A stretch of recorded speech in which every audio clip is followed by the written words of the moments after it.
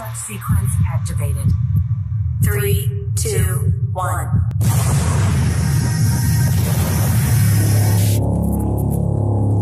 Is this your homework, Larry? Just ask him about the car, man. Is this yours, Larry? Is this your homework, Larry? Is that your car out front? Is this your homework, Larry? We know it's his fucking homework. Where's the fucking money, you little brat?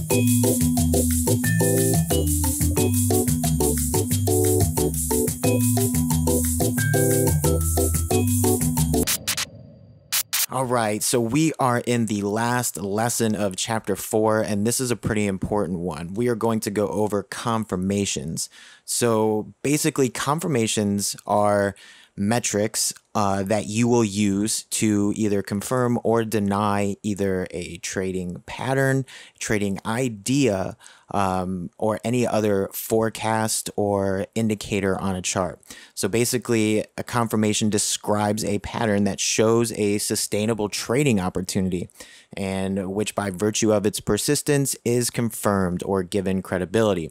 Now, some key takeaways from this lesson: confirmation, it will require several data points to be achieved by price action to validate a pattern. Confirmation on a chart refers to these several data points in confirming or lending credibility to the validity of a technical pattern or a trend on a price chart.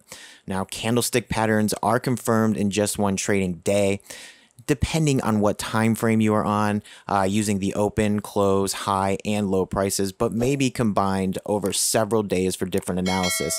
Now, this key takeaway here is kind of important. So depending on the time frame you are looking at, right, it will make a huge difference in the chart pattern that you are looking at as well. So confirmations on a daily time frame for a much larger chart pattern may be different confirmations for a chart pattern you spot, say, on the 4-hour time frame. All right, moving right along. Confirmation is not the same as confluence. Again, it is not the same as confluence. However, a confluence of confirmations is the idea behind validating patterns for forecasting price action.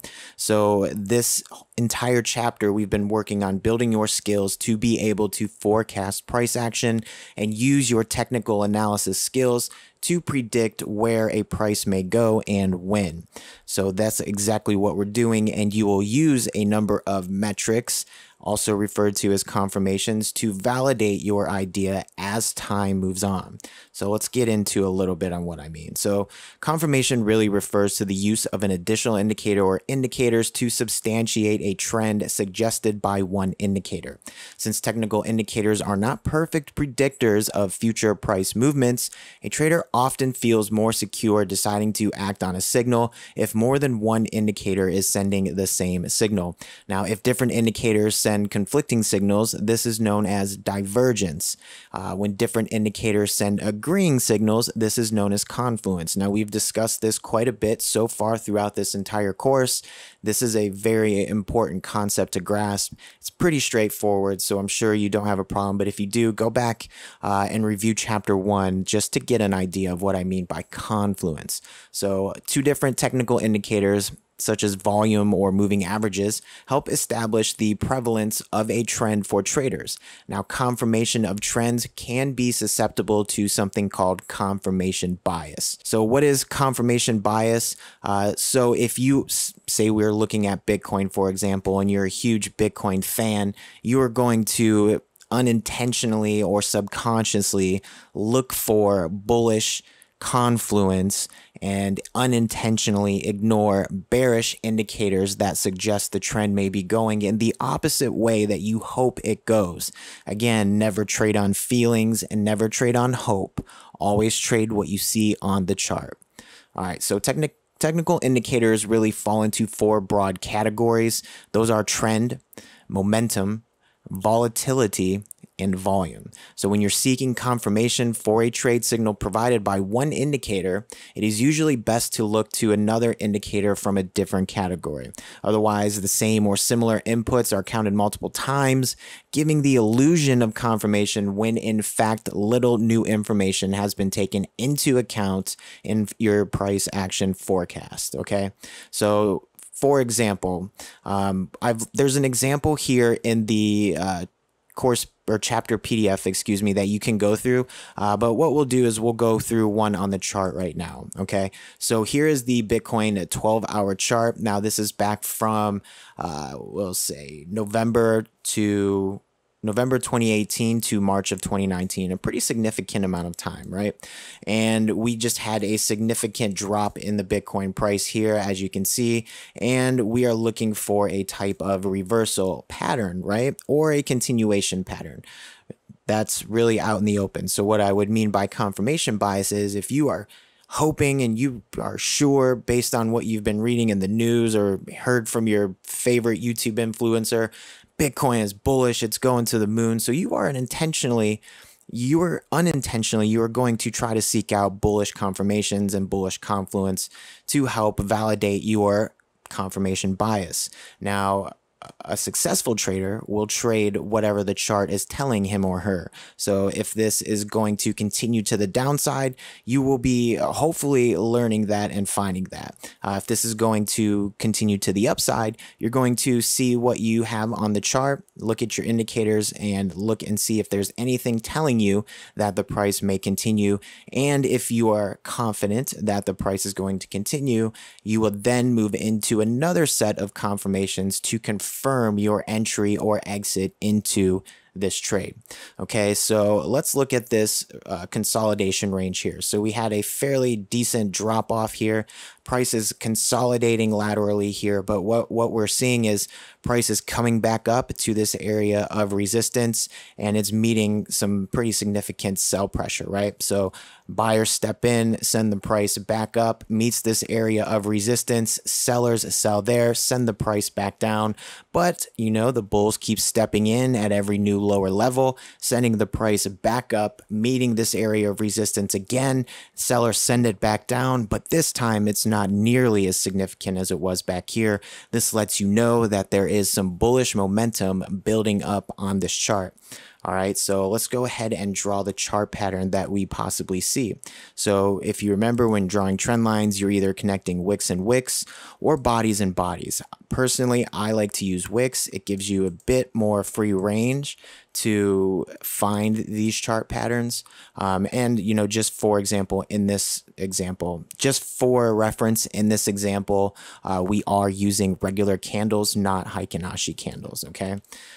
So this is what we found. So we found and identified our area of pretty significant resistance here.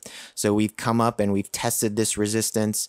This one doesn't count, but this is just the continuation of the downside. So we came down here and we hit this bottom, made a lower low, came up and tested this area of resistance twice here, got sent back down, came up, attempted to test this area one more time here, didn't quite make it up that far. Sellers are right there waiting. Price got sent back down. Bulls stepped in, sent the price back up, tested this area of resistance another time. That gives us almost 3-4 touches here, letting us know that bulls are working on breaking down this area of resistance, okay? And how do we know that the bulls are building a bit more momentum than the bears? Well, we are putting in a series of higher lows, okay, with a series of fairly equivalent highs, just a little bit higher than the last, okay? So let's go ahead and finish drawing our chart pattern. So here we have these two touches here, and you know, this could come over here. Let's go ahead and see what we got. Yeah, see, that doesn't quite touch there. So we want to draw something a bit closer to the price action, letting us know indeed where we are. So that's 2 touches on the price action there. And that looks pretty good. Now, one thing you can do when you're trying to draw a triangle chart pattern is if you go to your tools here on the left-hand side and click on triangle chart pattern, right? So we'll start our A right here. Our B will go right here. Our C will go right here. And our D will go on this final touch of this trend line. And look at that. It gives us a very, very clean triangle. Now, what's the first thing that we should notice about this triangle? It appears to be an ascending triangle. Now, this is indeed a bullish reversal pattern. So what we are looking for are some confirmations to confirm that this pattern is indeed an ascending triangle.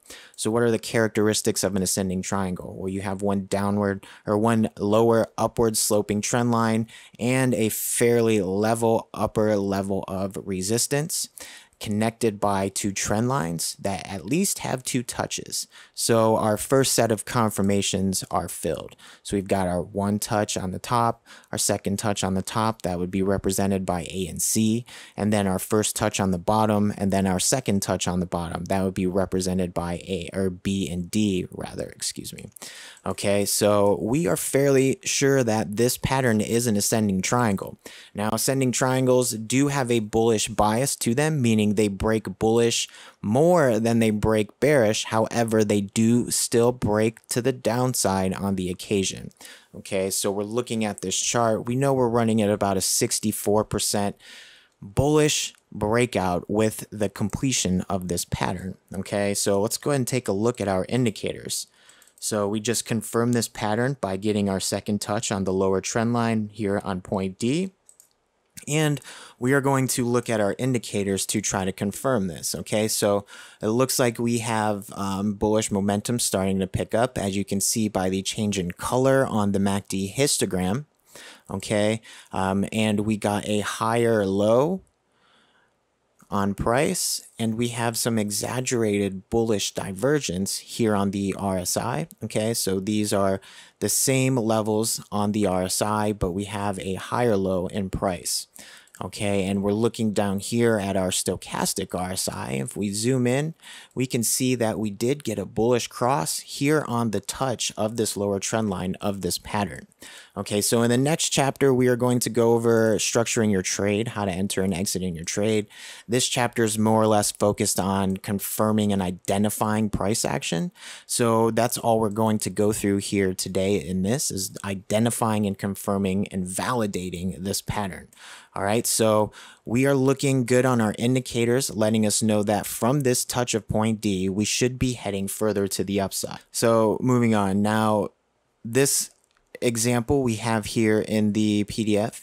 Now, to determine the pattern is in either a continuation or reversal pattern, the trader should be looking for confirmations to forecast the probability of the Bitcoin price moving forward, moving up and a reversal, or moving down as a continuation. Okay, so we've identified this pattern as an ascending triangle. This is a bullish reversal pattern, so we are looking for price to reverse and continue pushing further to the upside. Okay, so we've got our confirmations confirming this pattern. We have looked at our indicators. We do have a bullish cross here. That is a confirmation, adding confluence to the idea that the price action will continue to push further to the upside.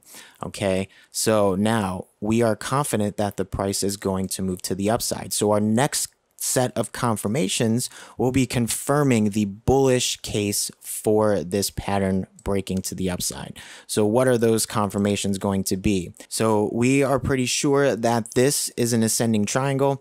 Now you will see a chart pattern fillable PDF that is attached, and there's also another link in the course PDF here. And you can use this fillable PDF for when you identify chart patterns. You can type in your confirmations down here. Now I have 5 listed here for this chart pattern diary. You can add as many as you want. Typically, the more confirmations you have, the better, but you can overdo it if you have too many, contradicting confirmations, if that does happen. So what you're looking for here as confirmation, so we're going to go ahead and look at the volume.